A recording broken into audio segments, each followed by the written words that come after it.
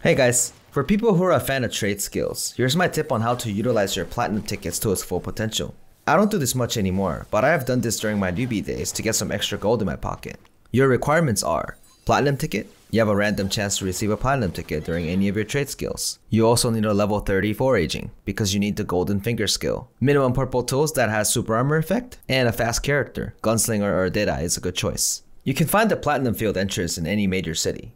You will need to enter the Runart Menor, which focuses on foraging, logging, and mining. You have to enter this solo. When you enter, you'll see a bunch of trade skill materials around the map. In the waiting room, you will see a series of icons on the top left UI. Your goal is to deliver any of the marked goods to the NPC to receive various buffs. Returning all 4 will let you access the cave. If you unlock the cave, every single goods respawn. So you utilize foraging and fast movements to gather everything, reset, then repeat. So now I will show you a full run step by step with commentary. First, as soon as you get in, you need to open the map and find the important materials. So the materials NA server names are White Hydrangea, Amatryne Deposit, and Noble Cypress. So you use the search function in the map to find where it is. And you do this before the gate opens because you need to find the closer ones first. After searching it up, I proceed to forage it, mine it, or lock it, and get the first buff. The first buff gives you gather speed, and the second buff lowers your chance to lose durability on your tools. My goal is to get the second buff as fast as I can, so as you notice here while I'm lodging, I'm also searching for where the next ones are just in case I don't get this. But I got lucky here and I got the second buff. After returning the second material for the second buff, you need to proceed to collect all the foragings.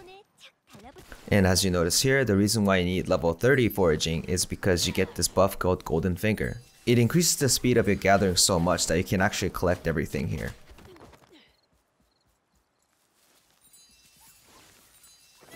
Also, while you're collecting, you'll notice buff materials show up as well. You will need to return total 2 of these after you collect everything around the map. So after my first clear, I got kinda unlucky and couldn't find anything. So I had to go back and return one of the ones I found a little far away. Also, make sure you don't get hit too many times because you're gonna drop it as well. I couldn't show you an example here, but if you have 2 materials, you can utilize this boat to carry both of them at once. As you notice, I've been unlucky and I dropped it once, so after I return the last buff, you usually have around 8 minutes, but I have 5 minutes left, so let's see if I can actually clear everything here.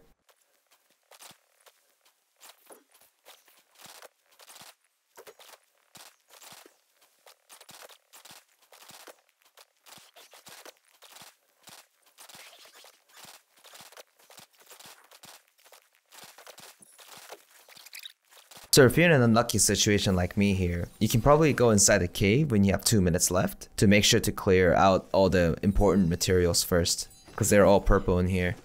So I actually get to manage foraging most of the stuff after the reset due to having a relic tool, so that's pretty cool. And when you're done, you can open the extra bags as well. And as for the gold, I think you make about 3,000 to 4,000 gold per run. So if you guys have a high level foraging skill with a platinum ticket, this is definitely a good way to make some extra gold. Hope this helps. Thanks. Bye.